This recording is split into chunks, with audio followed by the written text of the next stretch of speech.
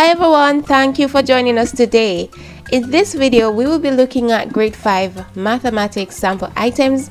This is what the ministry sent out to help PEP students prepare for the performance task that is coming up in a few days. We will not be looking at the entire paper. We'll actually be looking at the first question on the paper because from our experience, that question has given a lot of children a big challenge. And the question is not that difficult. Once the mystery on the question is cleared up, students will have no problem following.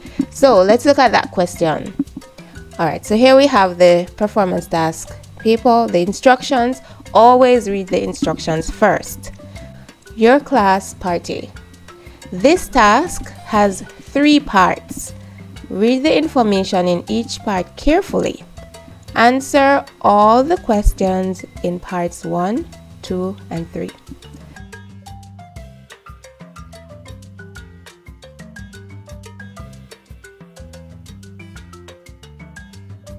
Your class is planning a class party.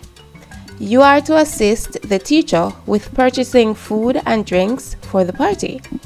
After completing a survey of your classmates, you discovered that most students in your class prefer to have pizza and juice. You are preparing for all 42 students in your class. Each student should be served at least 1 slice of pizza and 1 cup filled with juice. You notice this section here in bold? This is a very important piece of information and the ministry has assisted you by highlighting it. It means you need to pay keen attention to that information. The problem continues. Your task is to determine the number of pizzas needed, the amount of juice needed, the total cost of the pizza and juice. By the way, this problem is from the first administration of PEP for grade 5. So let us look at our question now.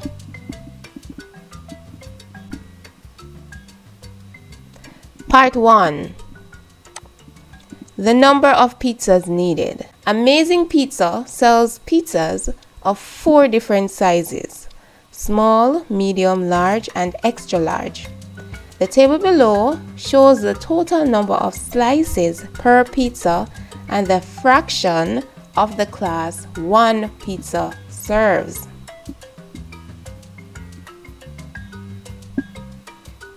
Here we have the question. Question 1.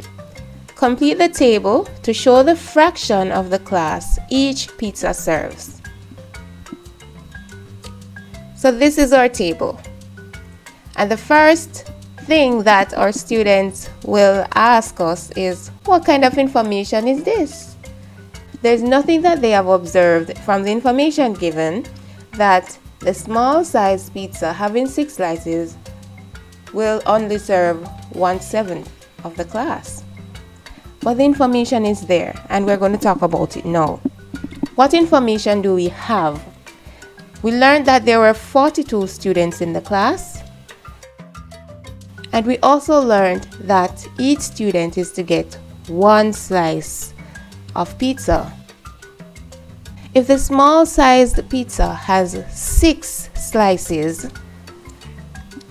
and each student gets 1 slice of pizza, this is telling us that the small sized pizza can serve 6 students.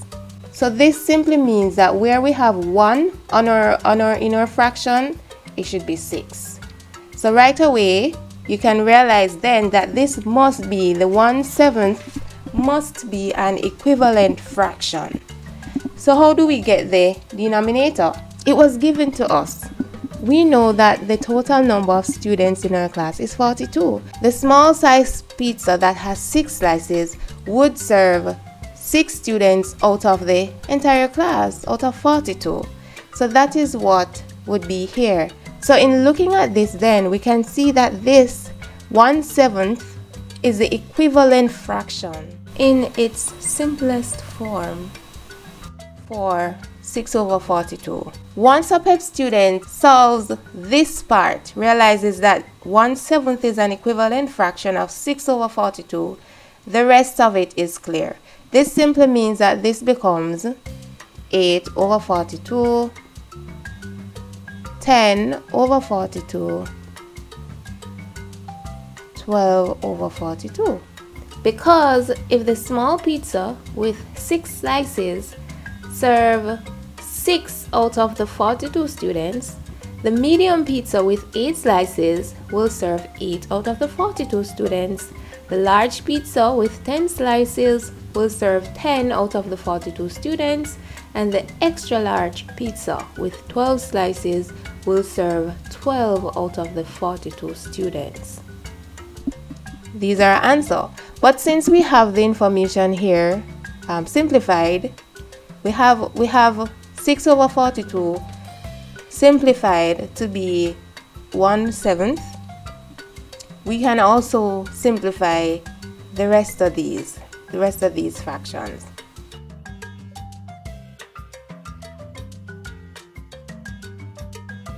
So this fraction, when simplified, equals 4 over 21.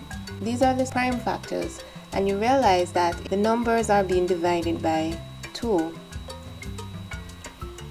This one, when simplified, equals 5 over 21. Again, because these are the prime factors in the two numbers, the numerator and the denominator, and you realize again that they are being divided by 2. This one, when simplified, it is 2 2/7, and you realize that these two are being divided by 6. And it makes sense because 6 over 42 is 1/7, so 12 over 42 must be twice as big. It must be 2/7. So guys, you probably don't need to worry so much about these answers, because this section here is the meat of the matter. This is what will show whether or not you understand the question that you're being asked to solve. Alright, so that's it for today, guys. We have a ton of PEP resources on our channel. We also have our summer series. Make sure you check that out. Alright, so have a good day, guys, and take care.